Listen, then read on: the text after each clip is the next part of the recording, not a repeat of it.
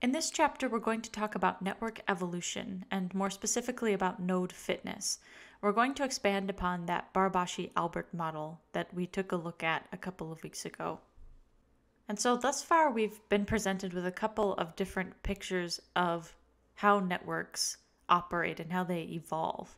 And the first we looked at was the Erdős-Rényi model. So in their model, we considered a random network where you have a set of nodes and we have a certain probability that each pair of nodes is going to be connected in the network. And this is a static network, just exists the way it is. There's no growth, no preferential attachment. The next thing we did was we moved to looking at some real-world networks, some scale-free networks, and networks that followed a power law distribution when looking at degree. And in these networks, we started to ask ourselves, well, what happens if we add new nodes to the network? And so Barabasi and Albert proposed this model in which we have a first mover advantage. And we have also a rich get richer phenomenon. So they propose a model in which the earlier a node is introduced into the network, the more likely it is to end up with more connections than any other node. And as some of you remarked in your discussion, this model is incomplete, in the sense that, of course, there are other factors that contribute to a node's overall degree. And so we could take a look at the following example.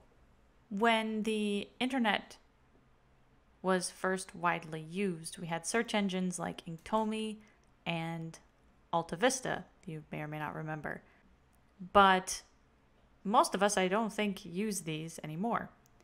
What we found is that Google, by 2000, had become actually the biggest hub of the web. But this didn't last either. Actually, in 2011, Facebook, which by even Google standards was fairly young, took over as the web's biggest node. And so if we consider that Barabasi-Albert model that said, well, the earlier node enters the playing field, the network, well, the more connections it's going to have, that model really doesn't explain this behavior. Why are these late comers, or these later comers, I should say, gaining so much traction? Why are they getting so connected on the web? And so we have a couple of explanations for that, and we have an additional model that Barabasi helped develop. So the BA model is minimal. It makes very basic, simplest assumptions of linear growth and linear preferential attachment. And it doesn't capture if there are variations in the shape of the degree distribution or variations in the degree exponent. This is something that we're going to talk about and kind of define a little bit further. Nor does it capture the size-independent clustering coefficient. However, we don't want to throw the model completely away. It can actually be adapted to describe most features of real networks, and so that's what we're going to try to do here. And so in order to get an even better picture, we have to incorporate things that actually take place in real networks, like adding links without adding any new nodes. If links get rewired, links get removed. If nodes actually get removed, we haven't talked about that yet. Or if there are certain constraints on the network, and what kind of optimization can take place. So with that, we introduce the Bianconi-Barabasi model. So the question we're asking here is, can latecomers to the network make it? Do we only see the first mover advantage? We have the scale-free model that we looked at last time. And basically we said, well, everybody gains connections at the same rate. That's the assumption. And so all you need to be is first in line, and regardless, you will have the most connections. That's what our model from a couple weeks ago, the Barabasi-Albert model, was saying. We're going to make a revision to that and talk about this idea of node fitness. And so when we consider node fitness, we can see that actually a node's eventual degree depends on both when it enters the network, as well as fitness. So we might have a case where, like, this red line indicates that a latecomer to the network actually takes over as being the most influential. And so the question is, what is fitness and how do we characterize it? So in this new model, Bianconi-Barabasi, what we introduce is this concept of fitness. So every time a new node enters the network, we have a random number that's chosen from a fitness distribution for that node. And once it's assigned, a node's fitness doesn't change. So you can debate whether or not you think that's a proper way of describing a real-world network, but for the sake of the model, we assume that the node's fitness doesn't change. And to characterize preferential attachment in such a network, we say that the probability that a link of a new node connects to a node in the network is proportional to the node degree multiplied by its fitness.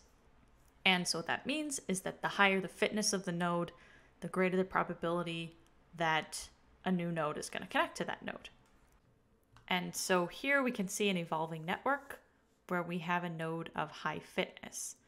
So as it's gone along, you can actually see that a later comer, node 5, is actually gaining more new links than node 1 eventually does. And the same is true of node 3. So these two nodes in the network have very high fitness when they're introduced. And so if you'd like to go through the statistics in the textbook, you can, but the takeaway here is that we talk about the Barabasi-Albert model. We're taking a look at first mover advantage. So we assume that all fitnesses are equal, and the sooner that a node in the network enters, we can assume that it will get richer. Contrast that with this Bianconi-Barabasi model. We actually have a fit gets richer phenomenon. And so we might have a case where a node that enters later actually overtakes nodes that were first movers in the network. And I'm sure that you can think of examples just like Facebook and Google that did this in real-world networks. And you can also probably characterize why that might have happened, what actually contributed to their fitness. So actually, it's Barabasi's textbook, and what he's doing here is characterizing the fitness of his own scientific publication. The paper that was talking about scaling in random networks, he's pointing out here that while the paper that described the sequence of the human genome started off looking like it was going to have higher fitness, that his own paper actually overtook it. And so his point here, don't worry so much about the mathematics here, his point is that you can't really truly know what the ultimate impact or importance of a node is in that network until you've tracked it for a while. And I think if you think about this, this is true in real-world cases. We can make all kinds of predictions, and a lot of the times they're accurate, and a lot of the times they're not accurate. We really don't know until we see the behavior. Now, that's not necessarily as useful if you're in the business of making predictions, but it's the truth. And we hope that we can learn from this kind of behavior, I guess, to make new predictions in the world of analytics.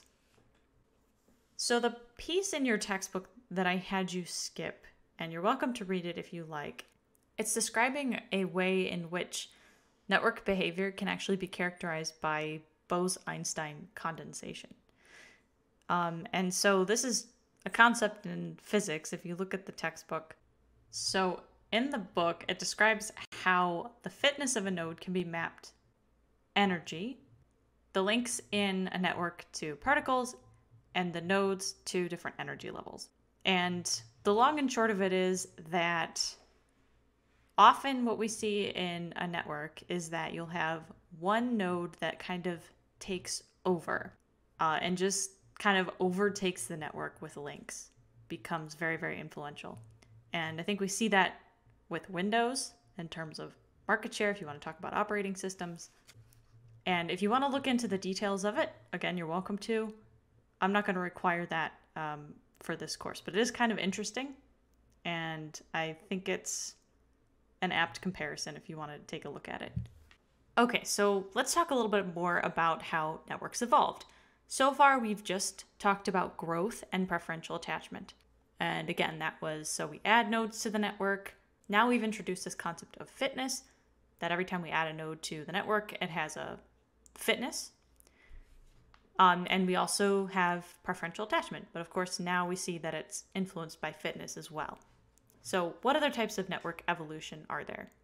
Most real-world networks experience some kind of aging. So in your textbook, you can see they have the example of, an actor network. Actors age and they won't act in as many films, and eventually they won't act in any films. And so to characterize this, we have node deletion. Eventually nodes may be removed from a network. So first what we have is we're in that scale-free zone.